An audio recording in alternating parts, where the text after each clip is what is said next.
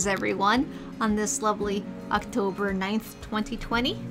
Today's verse is Proverbs 15:8. The sacrifice of the wicked is an abomination to the Lord, but the prayer of the upright is his delight. And the prayer.